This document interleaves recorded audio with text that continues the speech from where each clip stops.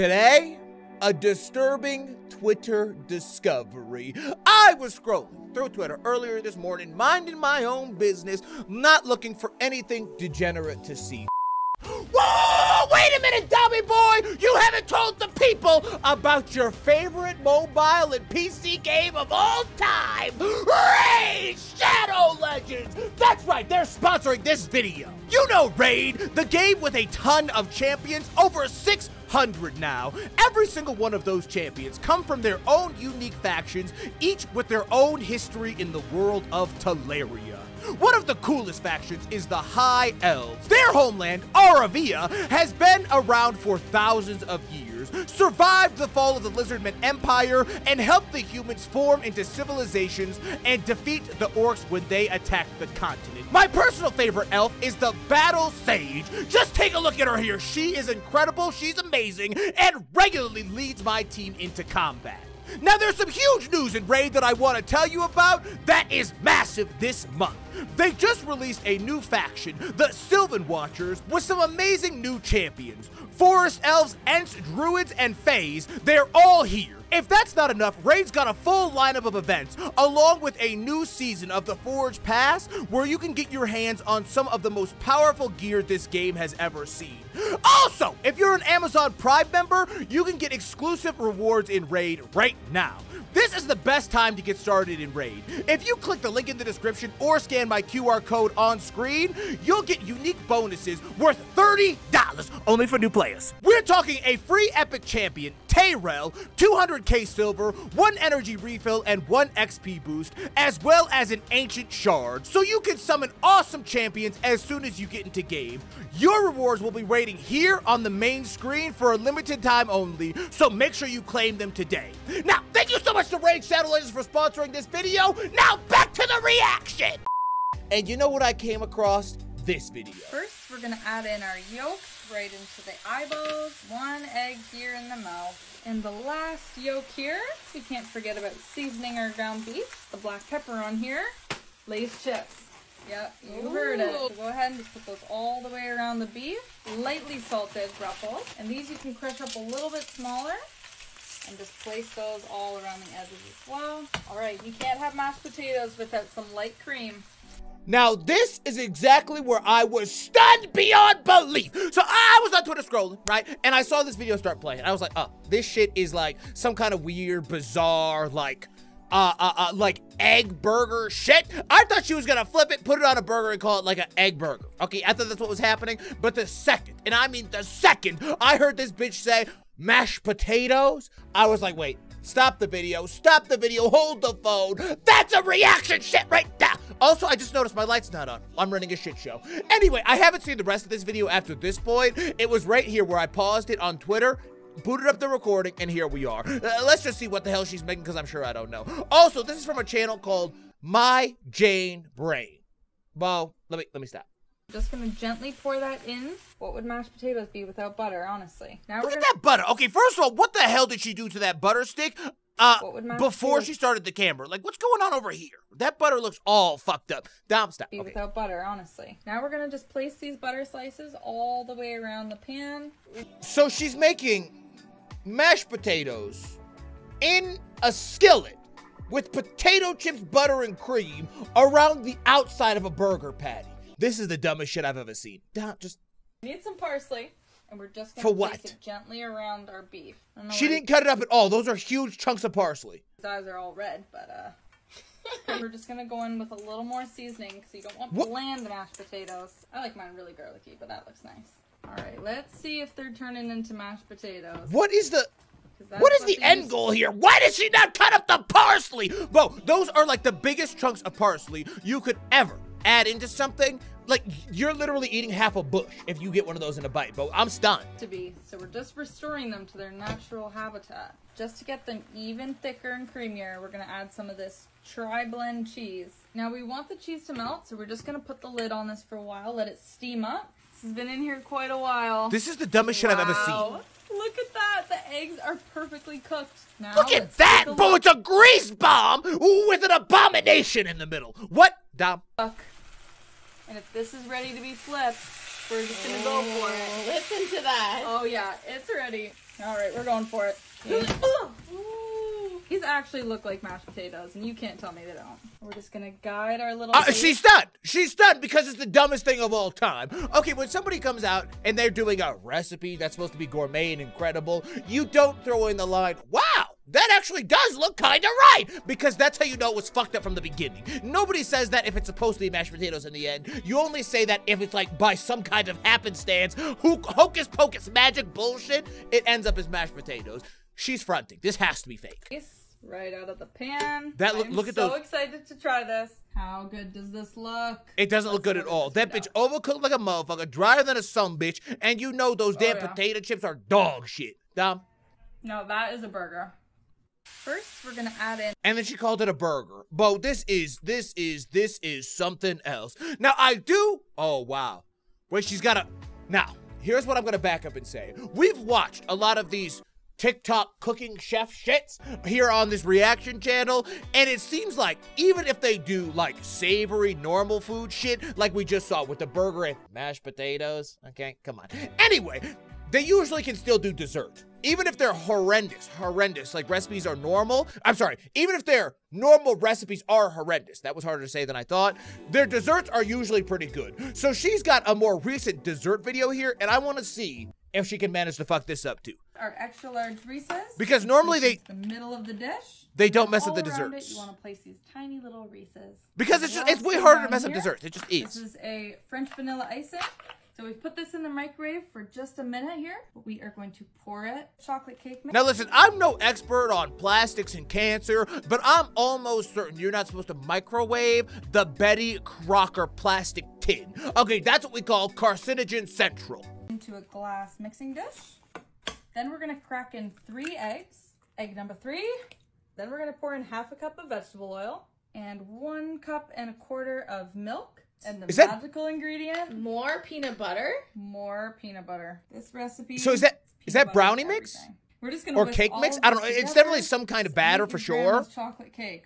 Pour that Grandma's chocolate cake. Okay, now do you see what I'm saying? Do you see what I'm saying? Like, even though she has come up with the absolutely most bonkers, stupid, bullshit ingredients to put together, because it's all sugar, at the end of the day, this still hasn't gone awry yet.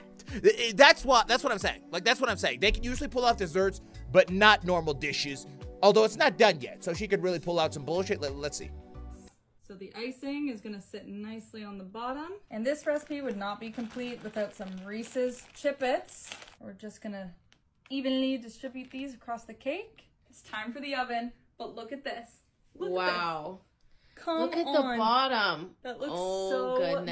If this doesn't turn out good, I'm quitting. We're gonna pop this into the oven. You should have done quit already, Bo. You should have done quit already. It's done. Let's take a look.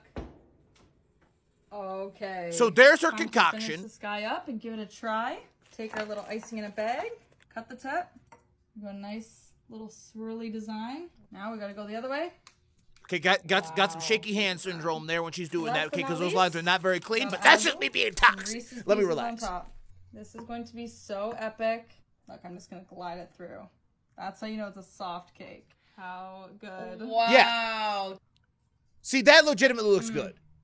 That's so much peanut butter. But again, that's not like by virtue of her being a good chef or being a competent cook. That's just by virtue of the fact that it's all sugar, and sugar is hard to fuck up. Okay, so, oh god, but you know what's not hard to fuck up? Whatever this is. 3, 2. What the heck is that? Let's get our bacon onto the pan. Is this a different lady behind the... Okay, we're... Behind the cam doing the cooking? Some of this grease. Oh my grease, Batman. Slices of jalapeno cheese. They're putting a lot of cheese. Now cheese on the bacon? Okay. Mixing it with some eggs. onion in, and some mushrooms. Is it just a big omelet? This is not an omelet. Okay. Everyone, you just wait. Adding. Shoo! Okay, let me relax. Covering up our bacon here, pretending to be healthy with some vegetables. Now we're gonna spice it up a little bit with some pepper. That looks spicy. It will be. Oh, you got that lady behind the camera tilting me. You know I hate that shit. We had some Frank's Red Hot. A little bit of Frank's salt, Red Hot? That was... And lastly, a tiny bit That was a of powder garlic, seasoning. What the hell is she talking about? Butter. Yeah, we can't have a dry bagel. What did we say about being healthy again? Can't remember. flip it on over. Okay, for the record, these people don't eat that. Okay, you do not look like this lady does right here. I don't know if we're going to be able to get a good view of her. It did show for like 1 pixel. Bop! Right there. Okay, you don't look like that. If you regularly eat bagels, spread with butter like that. Okay, so lie again. That's going to toast it on there? Absolutely. We're going to place the bagel right where our bacon So this is the dumbest shit of all time. Get our very large spatula. Why would you even put the bagel on there? 3, 2, I'm a natural. Now we're going to add some more cheese. Oh yeah, perfectly melted cheese. Now you're going to take your favorite sauce. We're using sweet and smoky mustard. And now mustard! We're going to fold in our egg on the sides, just like this. Now we're going to flip our other side of the egg. Okay, so that bagel's burnt to a fucking crisp. One side of the bagel under here. Wow. Why would you cook it like that? Why would you cook it like that? Why would you cook it like that? The bagel's in the pan, okay, underneath the omelet egg shit made no sense, okay? There was literally, listen to me, literally 0% reason why that needed to be on the underside of the pan. You could have done all of this after everything was cooked. This is dumb as fuck. That was dumb as fuck. What is this? We're going to take our bacon strips and why is she putting that in the ice cube tray? Ice cube tray. Why is she doing that? The last slice here. What's she doing? Push down the bacon. What is that? Into the holes. Why? Take some ground beef. What the heck? We're gonna put in some spices. We're gonna make a little meatball mixture here. You can't forget an egg, so it stays all together. Mix it all up. Grab about a tablespoon of our mixture. Okay, not mixed at all, by the way. Into our oh wow, that's not mixed at all. That's like a 95% seasoning on the outside, okay, now 0% seasoning on the inside. Never have to worry about pre-portioning your meatballs again after this hack. You ready to flip this after over? this hack? Oh man, 2. You only got 1 shot at this. 1. Okay, it's coming out. And perfect. We're gonna pop this in the oven at 400 degrees for about 20 minutes. And bon voyage. Okay, now while that bakes, we're gonna take some little buns. We're just going to give them a nice slice right down the middle. Got whole wheat here to be a little healthy, you know? And brush it onto the top side of our bun. Now here's what I'm wondering. Is this, let me just cut to the chase. Let me just cut to the chase because. Come on, look at that. You know, that actually doesn't. We're just gonna place half. Look horrendous. I mean, it does look horrendous, but like, I don't think that would actually be bad to eat. It's a little too much. Like, I just don't get it. Like, why did we have to use the ice cube tray? Like, you could have very easily just made a normal meatball, wrapped it in bacon, and put that in the stove. But for some reason, we dirtied another dish, and it was just impractical. Okay, it was impractical. Now, this video for some reason has, oh my god, 3.9 million views. Really fast. So it's obviously these two that are running this channel, and I just don't know. Let me stop. You guys ready for this? Here we go. Our 2 packages of ground beef. Wait, that looks stupid as fuck. Okay, first of all, look. So when she's flipping it really fast, you can see that there's like just loose Doritos like falling out of the bottom of this, which is like, if the Doritos are loose, why would you not just sprinkle them on the bottom and then flip this shit on top? Why you gotta, anyway. Our 2 packages of ground beef and just throw it on there. We're going to add some pepper and then some salt. We're going to take 2 tablespoons of our chili powder. How come all of the people that be making these horrendous recipes always pretty as hell? Sprinkle that all over our beef. I guess because those are the only people that like can get away with making this shit like this, okay? Because anybody else, I'm still light your ass up. Listen, I'm not prettiest. Is that a thing? Is that a type of discrimination or anti-discrimination? I'm not sure. All I'm saying is nobody should be making shit like this. But because we're on TikTok, and if you're pretty, you can do basically anything on TikTok, that's how we get content like this. Mozzarella, and we're going to throw the whole bag in here. We're going to start mixing. What is that? 1 tablespoon. So she made some kind of queso. She's pouring that queso on top of ground beef. Doritos. You can take your favorite kind and pour these as our next layer. And then she's gonna pour it on top. Go back to our ground beef for the next layer. 1 more. For some nachos, presumably. Okay, so basically she's just making nachos. And for our next layer of Doritos. But what's got me stunned is the flip that we saw in the very beginning. This is gonna be crazy. I don't know if this is gonna fit in here, but we're gonna take our last. This is gonna be crazy. In what world is this crazy? Doritos, mix these together. Right, so basically she just made nachos. And then instead of leaving them inside of the container like a normal person who makes nachos, we're gonna flip them for some reason, and I'm sure it's gonna look like an abomination. Try to flip it really fast, okay? Good luck. Oh my gosh, this is so heavy. Oh my goodness. Okay, so this last step makes no sense. Okay. 1, 2. Okay, here we go. How's it look? Oh my goodness. Dumb as Ready fuck. to try it? Okay, Brr. I'm gonna take a nice meaty piece here. Let's see. Why would you flip it? Why would you flip it? Look, okay, this guy over here has got the exact correct, thing you should be doing. The final product has me convinced I should just open up a bag of Doritos and pour beef and cheese inside. Absolutely. Do you know what that's called? A walking taco. Walking tacos are incredible. Okay, and if y'all have ever been to a softball game in your entire life, you probably had a walking taco and you know what I'm talking about. This is a walking taco, but dog shit. I mean, listen, I'm sure it would taste fine, but like, you had to dirty 500 dishes. It looks way worse, and I'm certain it tastes the exact same. So bizarre. Why'd I just see her putting ramen inside of a ramen noodle into the dish. casserole dish? And Why is she doing this? One here. What is this? Let's start off with a little bit of matzah.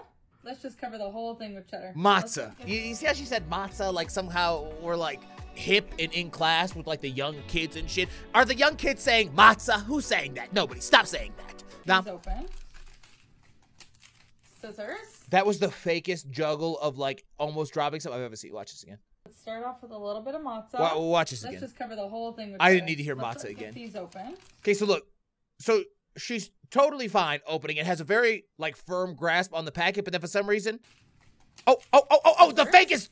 About Sprinkle these packets all the way across.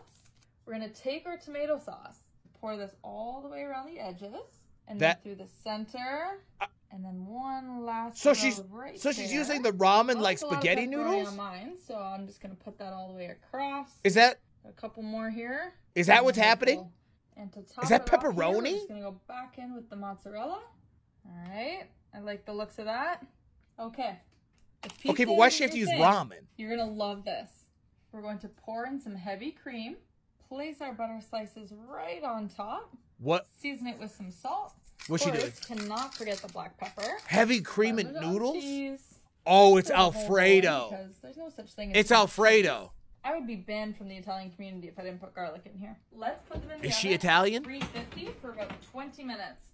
Slide it right in. And our little Alfredo guy right on top. Yeah, so she made basically a pasta dish, but used ramen instead for some reason. I just cannot imagine. For the pizza haters, if you're out there, that in any world I would prefer ramen as my noodle base to. You can't tell me this doesn't look delicious. I absolutely can't tell you that. Those dog shit. Well, it was burned on the top. Now see, this one looks fine, but that other one was like burned on the top. Like there was definitely not enough bullshit Slide that down. to liquefy those noodles. A match made in heaven. Okay, let's take a bite.